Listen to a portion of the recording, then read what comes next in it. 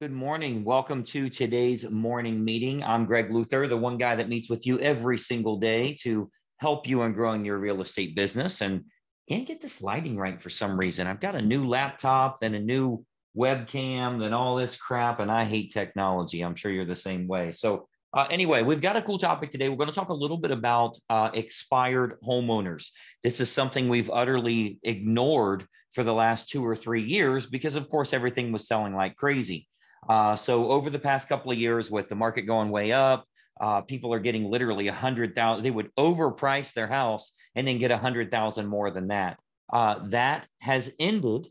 And unfortunately, the homeowners still think they're going to get a lot of money for their house. So we're seeing more expireds over a 5-day period than we've seen over a 5-month period in virtually every single market throughout the United States of America. So this has become a really good opportunity for you. A lot of agents aren't on to this yet because keep in mind, as the market starts to tank, it takes several months for those homes to expire because everything was selling in less than a day. So like if the market stopped today, it's going to be 6 months of slowdown, deflating a little bit, that type of thing, before a lot of those listings come back up or show as expired. So I want you to think about this.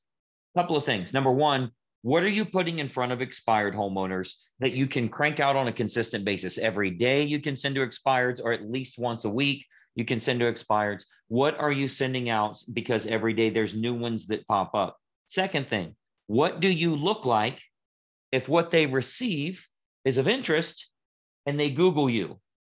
If they Google you and you look anything like that last realtor, anything like average, you are not going to get where you need to be with them. The message falls flat. Really good message. They read it or they watched it or whatever. They were interested. They went to do their research and you fell flat. Fame is manufactured in America.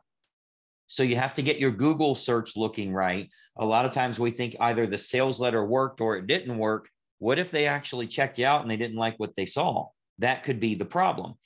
We realized this over the last couple of years. We started using QR codes. Of course, you can send a postcard or a sales letter, have a QR code on there. One of the sales letters that we use with Inner Circle Coaching is that James letter.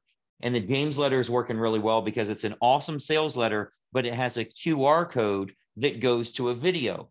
So those that are interested, instead of needing to expose themselves to a salesperson like, hey, I'm thinking of selling my home, they don't really want to do that, but they will scan a QR code to watch a personal video from you. So we've had a lot of agents that said, Greg, I sent out 200 letters and I didn't get any response. Okay, let's go into the QR code. Let's see if any of them actually watched your video. They go in and they see that like literally 18 or 20 homeowners watched that video.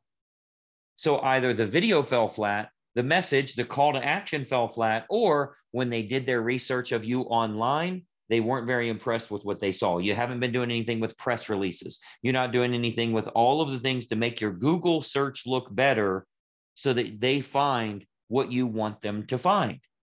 So that's one of your jobs here as you push through the year. Over the next 12 months, I want you to really think about how can I build quality information that when people do have an interest or see my marketing or whatever, when they do their own due diligence, I come out with shining stars, right? They love what they see from me. So that's something you need to be thinking about here. If you are going to be working with expireds, which I highly recommend you do, it's back.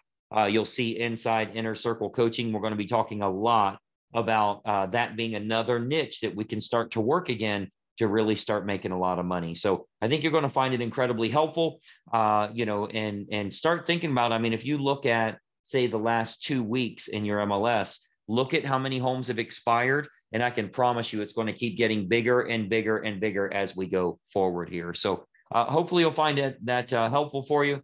I'm going to work on my lighting and get everything right here. Many of you know I got to spend a couple days in Florida. We're going to be on the news and doing some things that way, and then shopping for homes and all that. And then I'll be back here. So I'm excited to bring some more information to you here, but start thinking about those expireds. That's a really good way to go.